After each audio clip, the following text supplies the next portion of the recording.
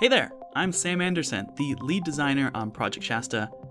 Project Shasta is a web-based audio tool for recording and editing spoken audio like podcasts or voiceovers. We use AI to make sure it sounds as good as possible, and I'm going to show it to you today through creating the start of a new podcast. Before we start, we're going to go to mic check. We can use mic check to make sure that our recording setup is sounding as crystal clear as possible before we start recording. I've already done this, and you can see my results here for each of these meters. It measures distance to microphone as well as background noise. It's trained on thousands of hours of microphone data. As you can see, I've got my green check marks in each of the sweet spots. So I'm ready to start recording. So let's go back to Project Shasta. Here are some other projects I've created, as well as some templates. But we're going to create a new blank project. We'll call it Sonic Fluorescence, the name of my new podcast. And when I'm ready, we can start recording. Here we go. Humans make noise. Living in New York City, these sounds surround me. There's a beauty to the sound of human presence. Uncover the stories beyond these sounds with me on Sonic Fluorescence. Sweet, I can stop that recording. It'll upload and transcribe everything we said. I can play back the beginning for you. Here we go. Humans make noise. Nice. I'm actually going to delete that here we go. We don't want that in there. I'm going to record part of this podcast with my friend Caitlin, so I'll invite her now and paste in her email.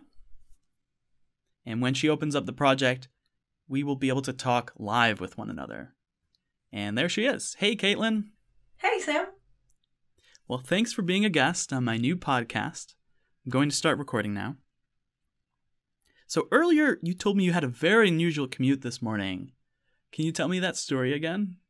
Yeah, so I was waiting for the Q train as usual when my AirPods died. So I was forced to actually listen to my surroundings, and that's when I started to hear something really weird. Whoa, I want to hear the rest of that story, but I have to finish this walkthrough. We'll finish this later. Yeah, no problem. Thanks for having me. See ya. Bye. After finishing the recording and Caitlin leaving, Project Shasta uploaded and transcribed all of that audio. I'm going to clean it up a little bit, delete some unnecessary parts. And as I'm listening back to it, I'm noticing that the audio could use some improvement. Caitlin is in a very different environment, and our microphones sound very different from each other.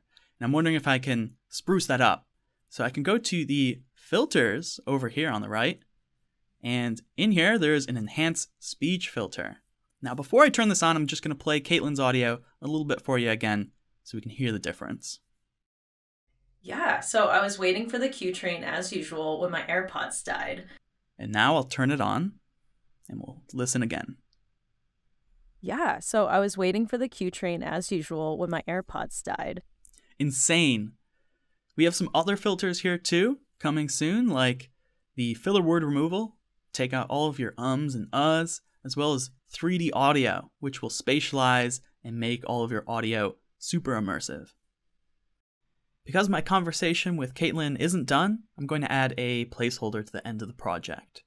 This will let me continue working on the intro and the outro without being done with the recording. I can always replace this placeholder with audio later. Now, speaking of intros, we worked with some stellar music producers to assemble some music themes that you can download and bring into your projects. There's a number of different types of sounds and pieces of music. I'm going to bring in one of these and use it for my intro. And let's listen back to this on Sonic Fluorescence.